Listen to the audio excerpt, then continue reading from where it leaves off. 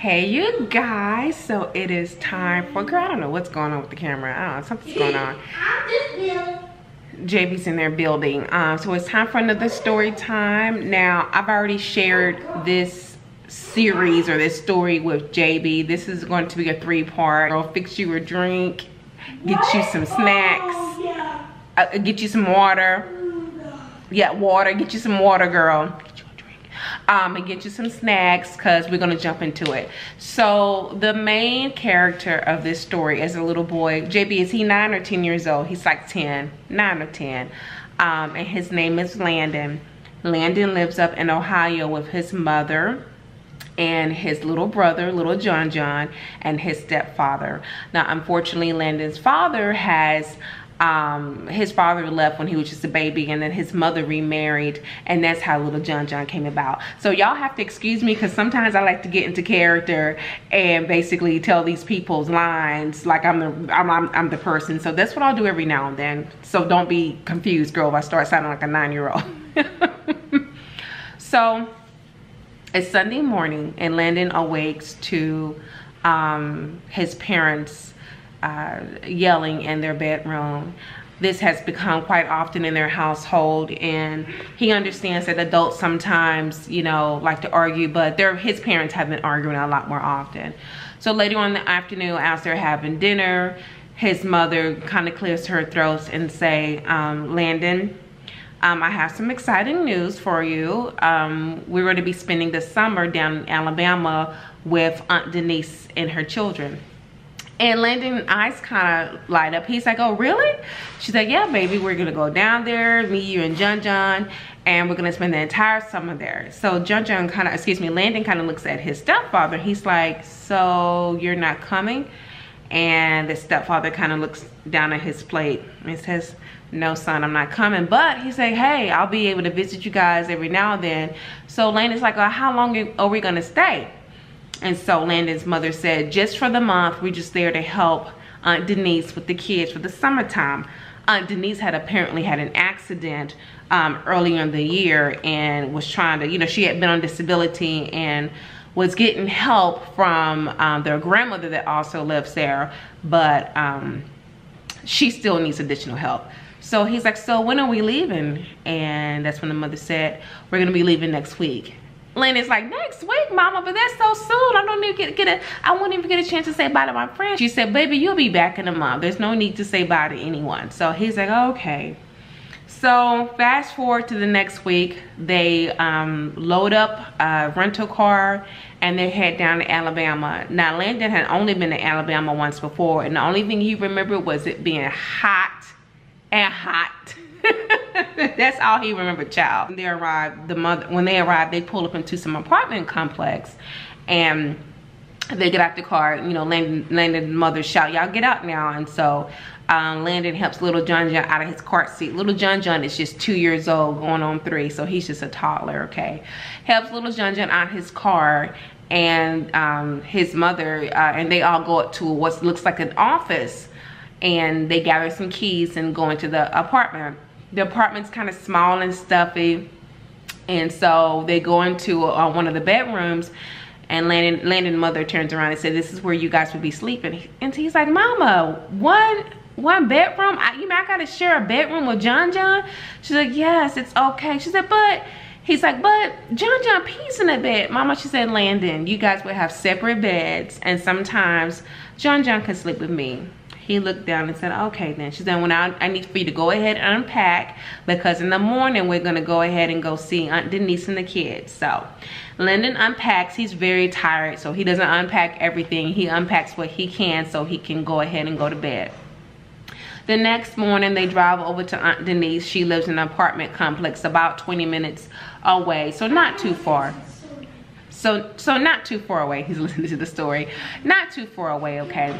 So as they arrive, he sees his cousins out, at least the younger cousins out, waving at them as they're pulling in. They already recognize his mother. So Aunt Denise has 4 kids. She has a 16-year-old, a 14-year-old, and 2 twins, 10-year-old twins that are basically the same age as Landon. Now, he hasn't seen his cousins in like 2 or 3 years, so he's excited to see them too. So as they park the smaller kids and the 12-year-old. She's 12, 10, 12, and 16. Yeah, 10, 12, and 16. Tiffany, and we don't have a name for the 16-year-old yet. And she really doesn't have to have a name because she's not going to be in the story as much. But Tiffany is. The 2-year-old twins are knocking on Landon's window and asking him to, you know, roll it down. And so he rolls it down. And the twins' name, there's Red. I forgot his real name, JB. His nickname is Red. And Passion is the little girl. They call him Red, the little boy Red, because he has undertones of red in his hair. Got red hair, child. So Red and Passion. And Passion was like, you look at you, why don't you go ahead and get out the car? So Landon kind of looks at her and he gets out, and she looks at him. She's like, oh, he's tall, Red. He's about as tall as you are. Red looked at Landon and said, no, he's not. We're about the same height.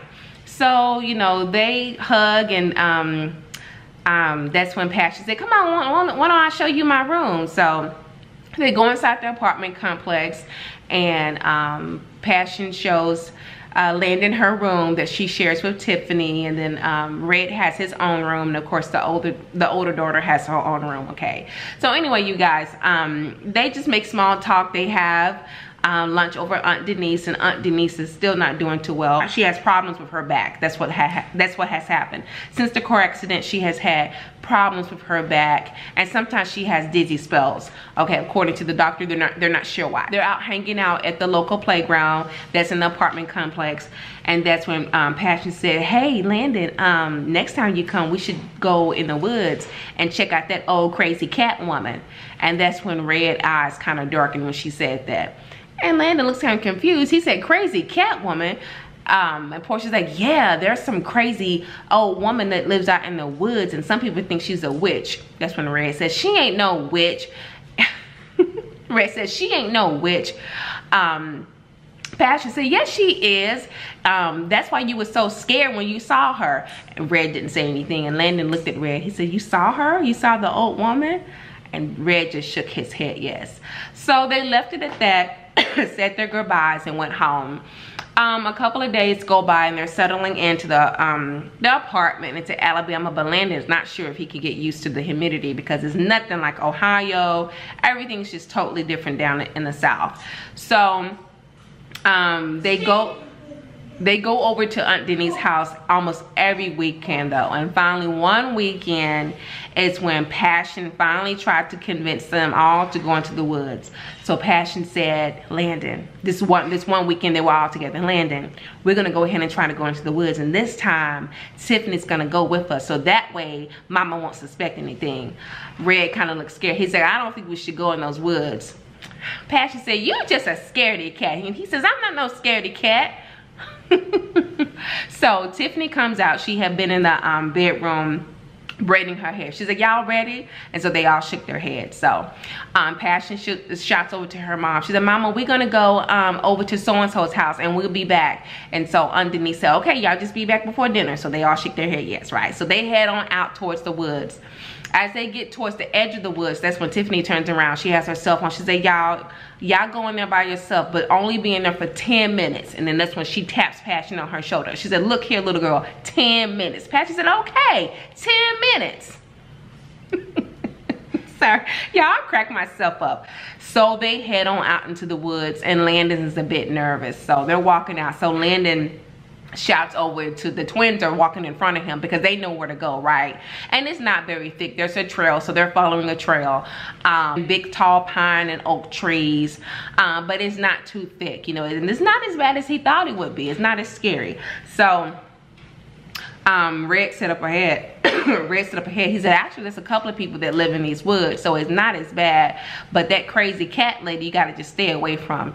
And Passion shook her head. She's like, I don't think that lady is crazy as y'all think. So they're walking, and suddenly there was an open clearance, and up ahead is where Landon saw a small little house. Now, it wasn't a shack, it wasn't a rundown house, but he could tell it was fairly old and probably needed some work on too. And so Passion turned around and whispered, there it is right there, Landon. That's the house where the old lady, the old cat lady lives in. And Landon looked at it. He couldn't see anything going on. He didn't see any lights or anything inside of the house. And so that's when he whispered, he's like, why you call her an old cat woman? So Portia kind of leaned in and said, well, rumor has it that apparently she's been stealing all the neighborhood cats and doing things to them. That's when Red rolled his out. He said, you just making up stories. Passion turned around. She said, that's what they told me at school. So it's true. So they start walking towards the house, child. They're probably around 20 to 30 feet away. That's when Passion turns around and said, Landon, I dare you to go up there and knock on the door.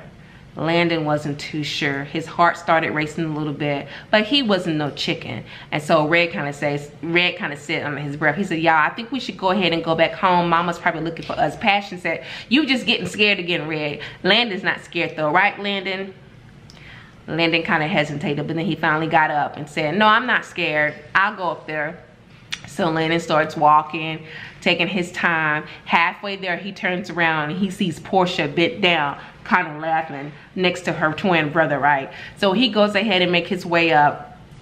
And then he looks, there's two windows. He looks in and he kind of can't see inside. He sees a little bit of furniture and shadows, but he really can't make out anything. So he looks around.